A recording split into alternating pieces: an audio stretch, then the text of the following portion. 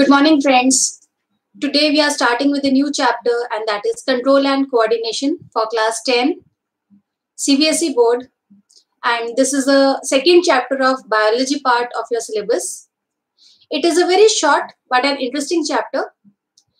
And as you know, the name of the chapter I have already written on the board is Control and Coordination. So I would just like to explain what is meant by control and coordination first.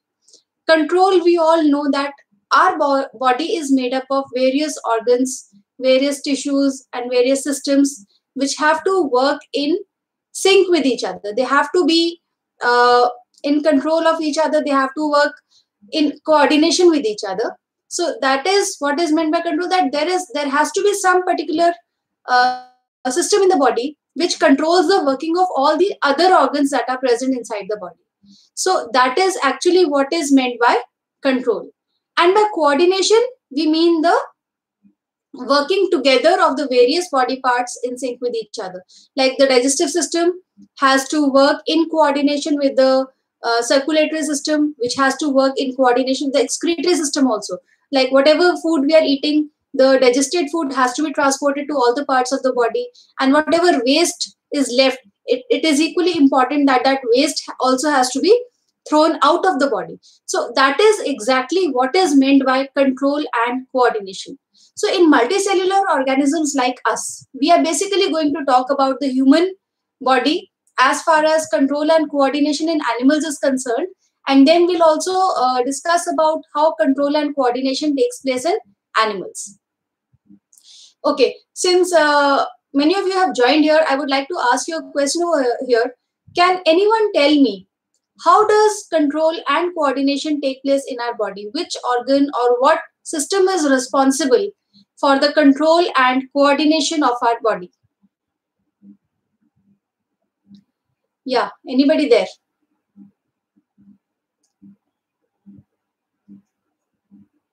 Okay, there's an answer coming in. Nervous system, brain. Great.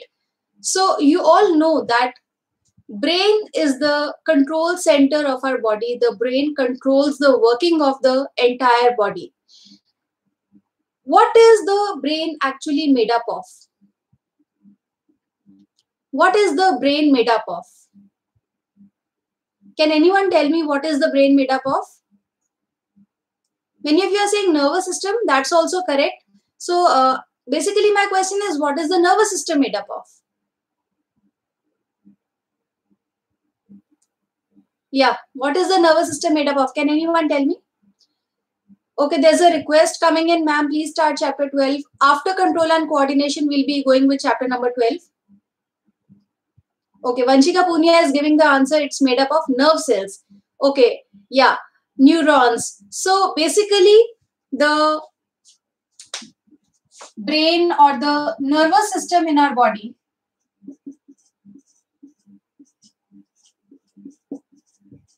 is made up of specialized cells which are called neurons. So the name of the cell, to be specific, is not a nerve cell, because now you are in class 10, so you need to learn some technical terms as well. The technical name of the cells which constitute the nervous system is neuron, right? So if you are asked what is the basic structure of our nervous system, you will not write nerve cell. Instead, you will write neuron. That is the correct answer. Okay, so let's start with the structure of neuron first. You people must have studied this structure in your junior classes also. So I request you to draw it along with me so that you can understand how to make that structure nicely and properly.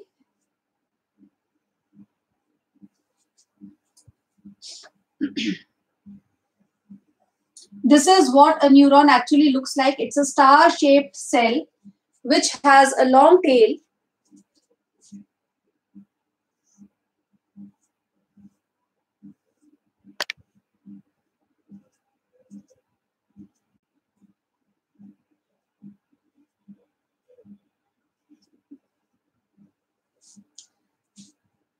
So this is how we make this cell. There are the extensions of this cell. We are drawing the extensions. You will draw it just like you make the branches of a tree randomly. There's no particular way of making it. It's just branching that we are trying to show. These are the branches that the cytoplasmic extensions is the name given to these. Then this is the cell body, and in the center there's a nucleus over here. And the cytoplasm is granular. So we are going to put some dots in the cytoplasm like this.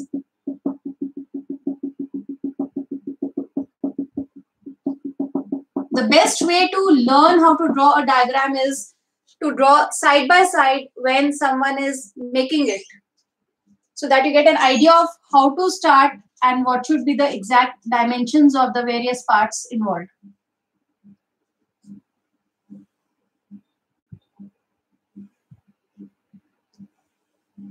So this is how you are going to draw it. Now our diagram is complete. Now I'm going to start with the labeling part of this diagram. These extensions that are coming out, these are known as the dendrites. Please be very careful when you note down the spellings. These are the dendrites. Then this you all know is the nucleus.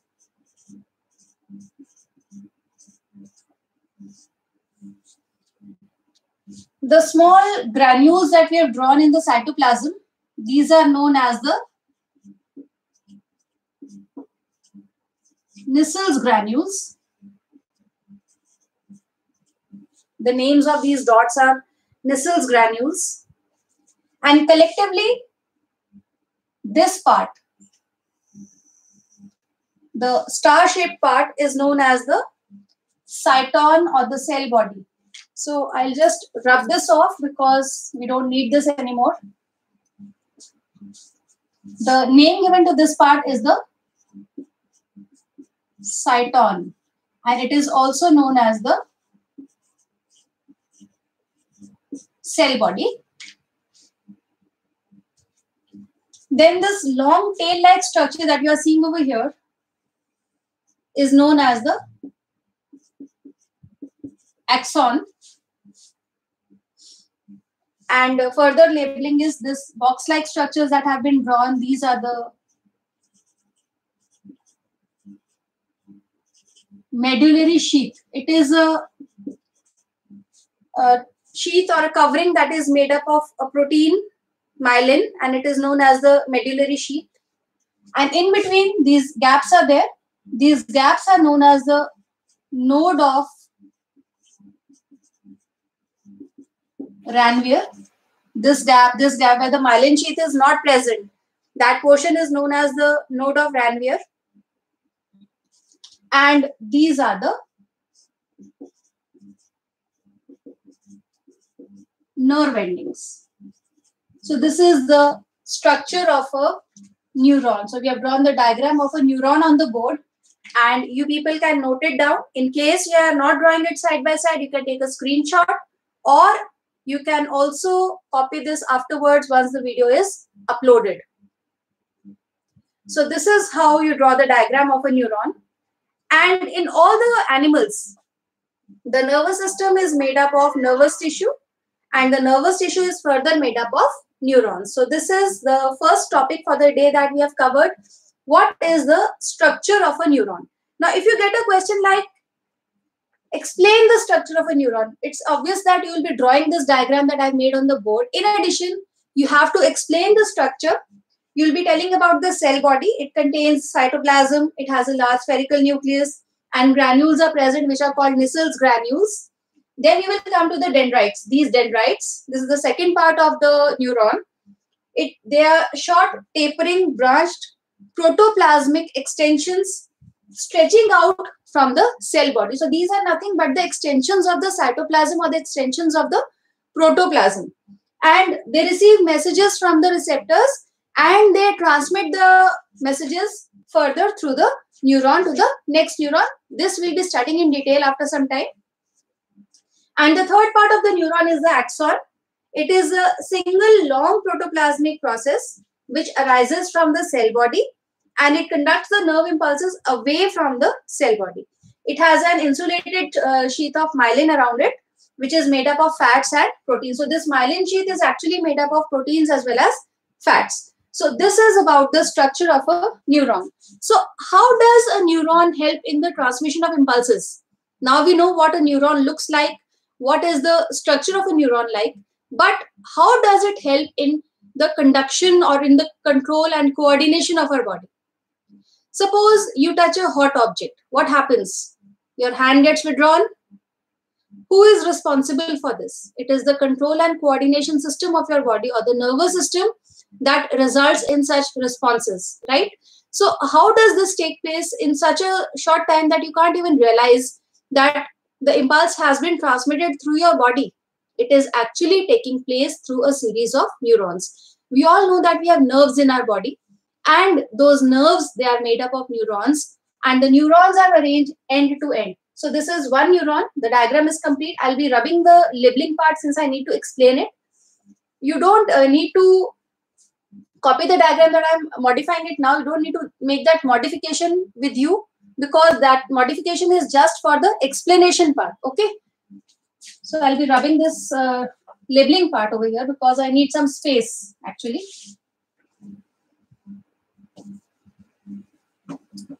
These neurons, they just allow one-way movement of the impulses. That means the impulse moves from the cyton towards the axon, and then through the nerve endings, it moves on to the next neuron. So over here, there's another neuron which is aligned with the first one. So I'm just drawing a basic structure since you already know the main structure, what it looks like. So these are the dendrites of the next neuron over here.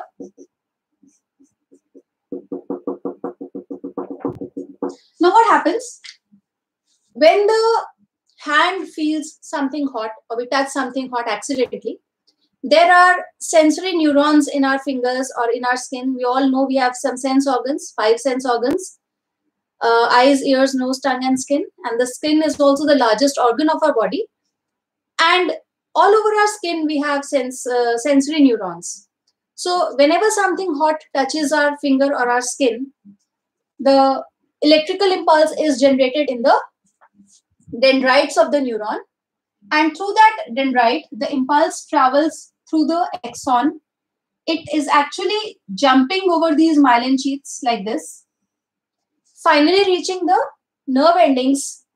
Once it reaches the nerve endings, it is transmitted to the next neuron. But you will be surprised to know that the nerve endings and the dendrites of these two neurons, they have a small gap in between, and that gap is known as a synapse. So what is a synapse? A synapse is a microscopic gap between the nerve endings of one neuron and the dendrites of the next neuron. So that is strange actually, that how does a gap allow the transmission of nerve impulse? Can anyone tell me how does the transmission of impulse take place if there is a gap between the two neurons? Yeah, anyone there? The electrical impulses are generated, they are traveling through one neuron, and finally there's a gap here which is known as a synapse. So how does the synapse conduct that impulse? Okay, Srini Naladala is giving the answer. Neurons have a membrane featuring an axon and dendrite, specialized structures designed to transmit and receive information. Neurons release chemicals known as neurotransmitters into a synapse. Very good, and that is exactly the correct answer. Once the impulse reaches the nerve endings, a chemical called a neurotransmitter substance is released over here, and that neurotransmitter acts as the stimulus for the next neuron's dendrites, and in this way the impulse is given to the next neuron. Similarly, the next neuron at its nerve endings, it will again release the neurotransmitter and it transmits the impulse to the third neuron, and this process continues till the time the impulse reaches our central nervous system, that is made up of the brain and the spinal cord. So this term over here, neurotransmitter, is very, very important. And many times this question has been asked in the exam. How does transmission of impulse take place across a synapse? So the first thing over here is that you need to know what is a synapse. So just quickly, can anyone tell me what is a synapse? Yeah, quickly. I've explained it just now. So I want you to give me the answer now. What is a synapse?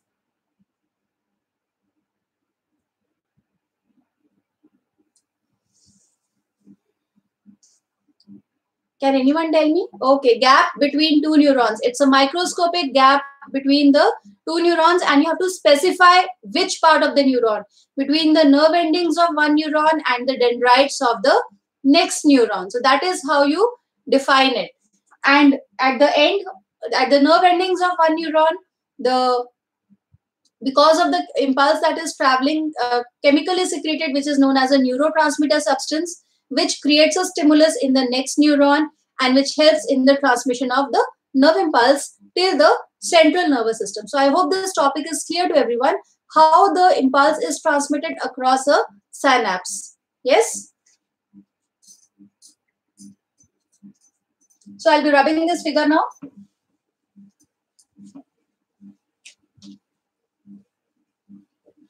Okay.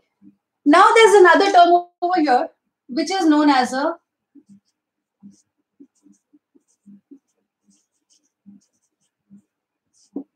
neuromuscular junction.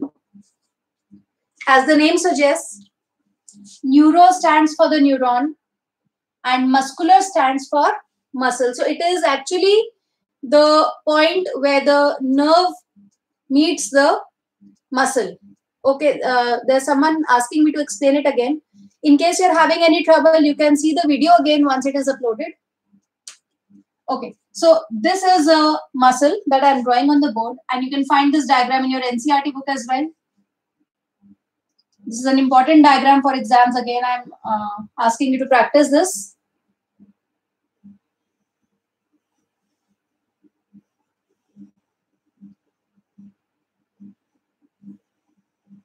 Okay, so this is something that I've drawn on the board. This is a muscle sheath. And this is the axon. So can anyone tell me what is this part? Can anyone tell me what is this part? What will you label this as?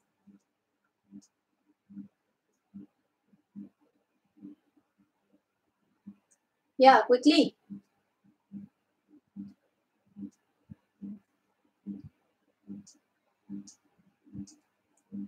If this is the axon, which part of a neuron is this?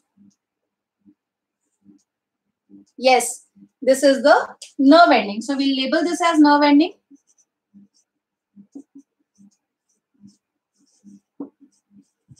Now, the point where the nerve ending meets the muscle fiber is known as a neuromuscular junction. So this is the neuromuscular junction.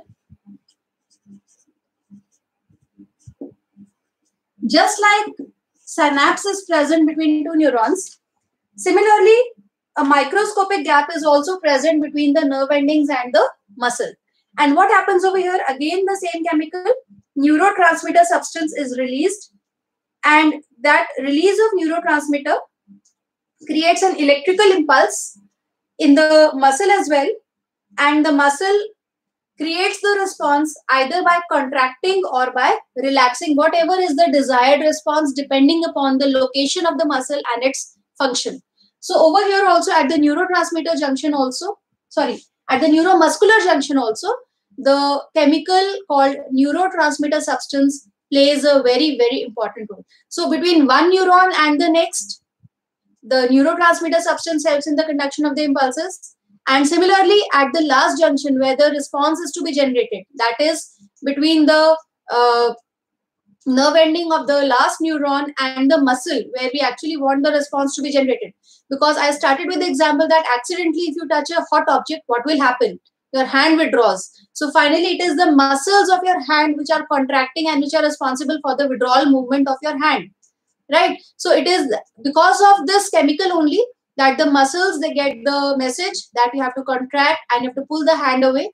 But all this process is so quick that we don't even realize that it first goes from the sense organ to the central nervous system, and then the response travels back to the organ to create the response. In a flash of a second, it happens, and we just can't imagine how quick it happens, right? So I hope everybody has got a, yeah, what question is there?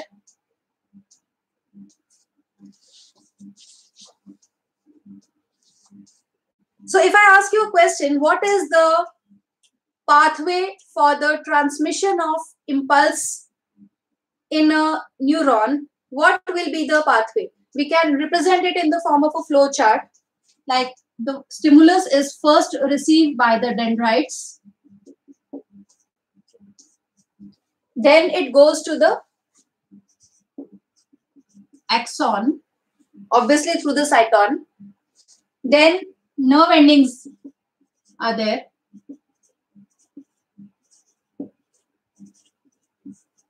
And after that, there's a synapse. And across the synapse, it reaches the dendrites of the next neuron. So this is actually what is the pathway of a nerve impulse across a neuron. So this is how the nerve impulse travels from the dendrites through the cyton to the axon to nerve endings, then a synapse comes in place, and from the synapse it transmits to the next neuron, dendrites of the next neuron, by secreting the neurotransmitter substance. So I hope this is clear to everyone.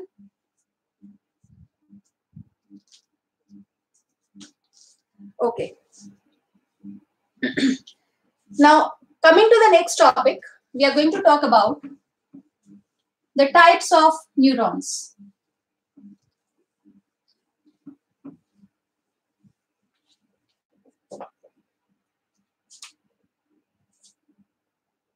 Okay, so this is the next topic, that is the types of neurons. Neurons are basically of three different types. First is the sensory neurons. Second is the motor neurons. And the third is the relay neurons. So these are the three types of neurons which you should know. And what are the functions of these three types? What do they actually do? Sensory neurons, as the name suggests, they are sensory in nature. They are the ones who carry the stimulus from the sense organs to the central nervous system, right? So what will we write over here? Sensory neurons carry impulses from the sense organs to the central nervous system. This is the function of the sensory neurons. Then motor neurons, they carry the impulses in the form of a response back from the central nervous system to the effector organ, to the organ where the effect is to be produced. So this is the function of the motor neuron. Like suppose, again I'm taking the same example so that you can understand it nicely. My hand touches a hot object, the skin receives the stimulus. So the sensory neurons or the sensory nerve, which is made up of sensory neurons, will carry that sensation to the brain. The brain creates the response, and then from the central nervous system, another nerve, that is the motor nerve, will bring the response back to the effector organ, that is my hand in this case, and my hand, it gets withdrawn. So this is how it happens. Now you'll ask me, what is the function of relay neurons then? You people must be having relay races in your school where there's a team with 4 partners. 100 meters each partner has to run. So that is what exactly a relay neuron does. It connects the sensory and the motor neuron with a baton in the hand. A relay race is conducted with a baton in the hand, and that baton is actually the relay neuron. So once the impulse travels to the central nervous system, in the central nervous system, relay neurons are present, which connect the sensory nerve with the motor nerve. So they provide that link between these two neurons, and that is what is known as the relay neurons. So they connect the sensory and the motor neurons.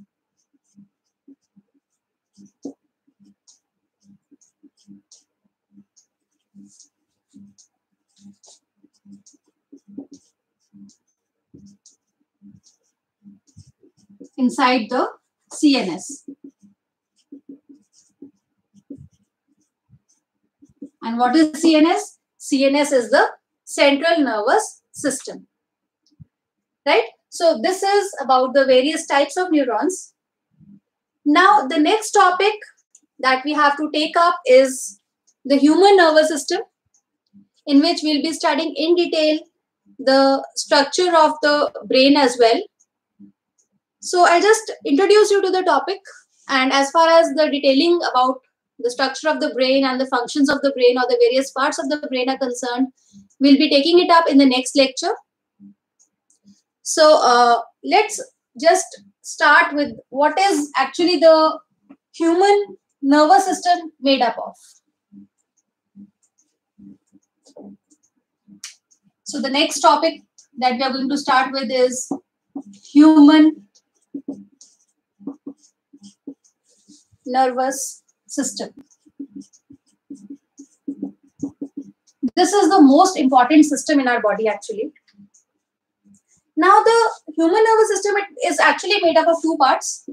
First is the central nervous system.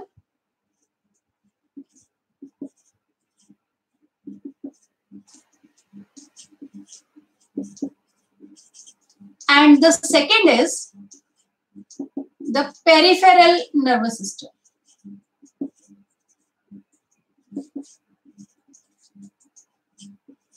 Now, what is the difference between the two? The central nervous system is the brain and the spinal cord. So the brain and the spinal cord, it constitutes the CNS. And all the remaining nerves that are present in our body, they constitute the peripheral nervous system. All the nerves that are connecting the various organs of our body to the brain or to the spinal cord, or the effector nerves or the motor nerves that are coming from the central nervous system to the organs, they all constitute the peripheral nervous system. Now in next lecture, we are going to start with the central nervous system in detail because it's a big topic. I will not start with it today. The next lecture will be comprising of the structure of the brain, the functions of the brain, and what is actually the central nervous system made up of. It's a very, very important lecture. So I request none of you to miss it. So ensure that you study what we have done today. In case you're having any problem, you can just see the video again so that your doubts get cleared. So that when we join in for the next lecture, your doubts are absolutely clear and we can continue with the chapter without any doubts.